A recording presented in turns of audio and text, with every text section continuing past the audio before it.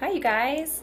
Happy Hanukkah. Happy almost Thanksgiving. This is Dory from Healing Through Food, and I just wanted to invite you into my kitchen for a minute because I am prepping for my impromptu Hanukkah party. That's how I roll. I wake up on the holiday, I'm like, oh, let's have a party. Let's invite people over. So I have some friends coming over tonight, and I decided that I would try out the soup that I was going to make for Thanksgiving, which is a butternut apple honey soup.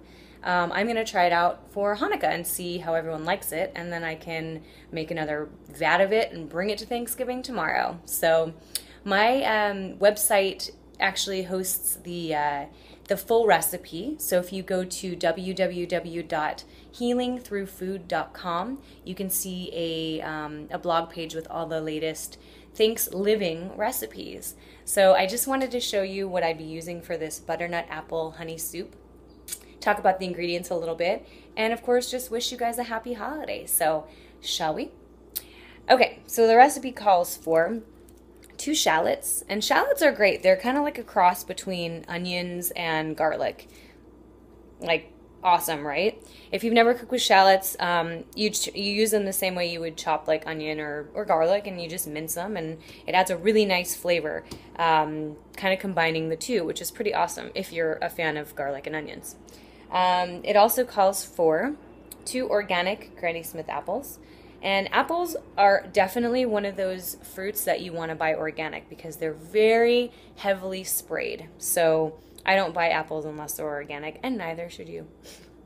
It also calls for 2 of my favorite spices. We've got sage and we've got nutmeg. And both I love. I love fresh sage, but the recipe calls for dried, so I'm just going to follow the directions and see how that turns out. But I don't know, it'd probably turn out nice with fresh sage as well. And then we've got our organic vegetable broth. So it calls for 5 cups of that. It calls for sea salt, of course. So I've got my fine crystal sea salt. And then, of course, we've got everyone's favorite, olive oil. There we go, olive oil. And then, I forgot my ginger. Calls for ginger. Ginger is one of my favorite things in the world. It is good for inflammation, for digestion. So if you ever have an upset tummy, you can make fresh ginger tea. It's wonderful. Ginger is one of my favorite things in the whole wide world. I love it. I love the way it smells. I love the way it tastes. I love everything about it. And then lastly, it calls for raw honey. So if you're a vegan that does not consume honey, you can also use grade B, 100% grade B pure maple syrup, or you can use raw agave. All 3 would work lovely, and then you can just use it to taste. And I might just actually do the maple syrup because I really enjoy the taste of maple syrup. It's rich, it's got antioxidants in it, it's got digestive enzymes in it that's really good for you.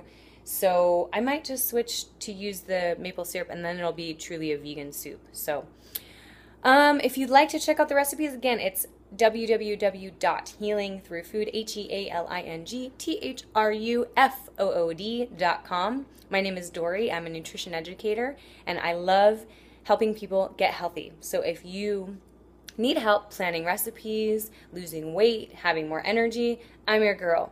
Call me. You can find my contact information on my website. You can also follow me on Facebook at Healing Through Food. I wish you a blessed holiday, a happy Hanukkah, and a beautiful Thanksgiving, and I will see you guys soon. Take care.